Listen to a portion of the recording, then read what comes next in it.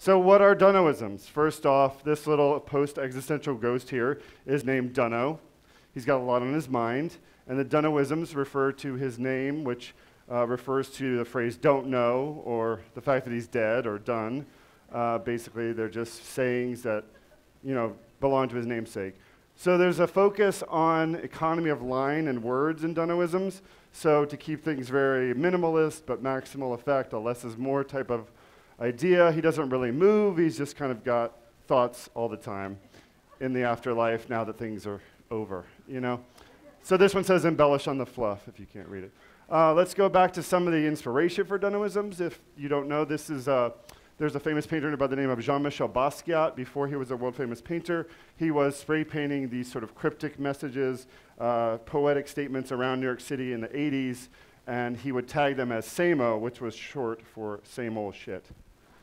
Another person is Shepard Fairey, who became famous for the Obama Hope campaign poster. He's done a lot of other things. When he was an art student, he was putting up these Andre the Giant stickers all over the place. Many people were putting them all over the place. I saw this one in a Detroit airport and decided to leave this ghosted note under it. This is the first time I ever drew Dunno, and a lot of people think he looks a lot like the Pac-Man ghosts, which no doubt is where some of the idea came from, but then giving him more of a personality and a sensibility. He was the only thing I drew for a long time, so he kind of became an avatar or signature for mixed CDs especially. This is from the 2003 original Dunno flip books that I was doing while I was working in an art department on a feature film.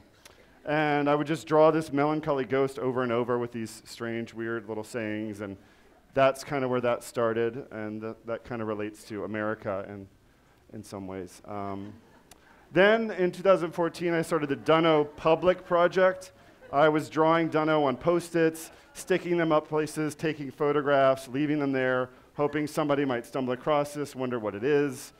It's just a chance encounter with this sort of enigmatic graffiti, I suppose. And so the whole thing also is steeped in impermanence, is a big part of it. And so by taking, Post-its, which we think about as reminders, small reminders, ghosts are sort of the afterlife, putting those two together, we kind of hope to create sort of a memento mori, a reflection on mortality and impermanence.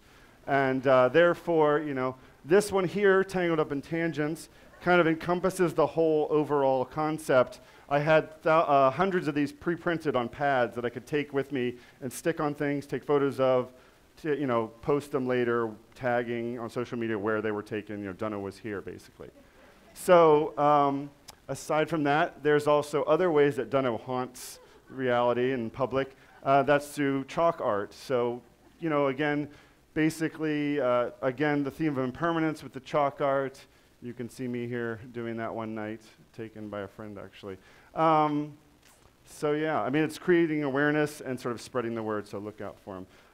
Full disclosure, I did spend a night in jail doing chalk art dunnoisms one night, but in case you're wondering, there was no criminal wrongdoing or activity. I was, no charges. I was just morally expressing myself in a sort of social activism way. And you can read all about this at ashvillegrit.com, by the way, if you're interested.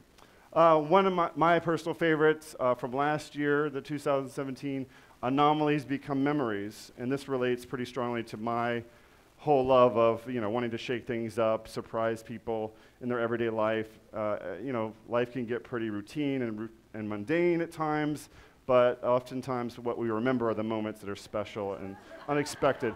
There's some social commentary at times. When HB2 passed here in North Carolina, we saw a lot of clever signage on bathrooms, and Dunno had a response: boycott and girlcott HB2. So there you go.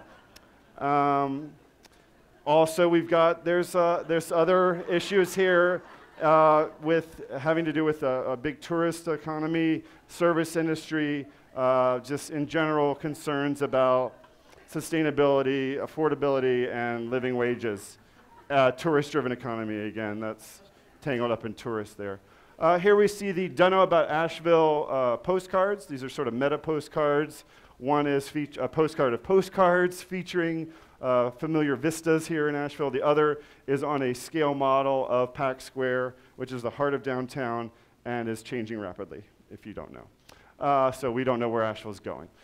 This brings us to the merchandising and product aspect of phase of dunnoisms. I started with the postcards, moved on to stickers and magnets and koozies and mugs and button pins and t-shirts and reusable shopping bags. So you can find those around town or talk to me later. These are the Dunno About Asheville Beer koozies and the Watch Out for Falling Metaphors coffee mug. Dunno is in many ways all about the Asheville beer scene, but maybe also a little bit skeptical about the long term, and in general, probably a lot of things he's skeptical about. But nonetheless, we have nearly 50 breweries here, and so we're known as Beer City. This one says temporarily contemporary, and this was stuck onto the window of Zapow Art Gallery before they were forced out of the location due to significant raise in their rent. And this one, fun fact, is on an original Dunnoism. I saw this on a dumpster in Los Angeles, and it resonated with me. This here, I've always wanted to have Dunno murals, and I figure video projectors would be a great way to go. These are light projections around the world, and I like the idea of people stumbling across a big, huge mural at night on the side of a building or wall of this ghost and wondering, what is this? And then, again, it's gone. And lastly, these are some public dunnos. Guest dunnos. These are dunnoisms drawn by other people, which I always enjoy and encourage. I like the idea that these could be anonymous, not just attributed to me. You know, who drew this? Dunno. What does it mean? Dunno. What's next? Who knows? Thank you.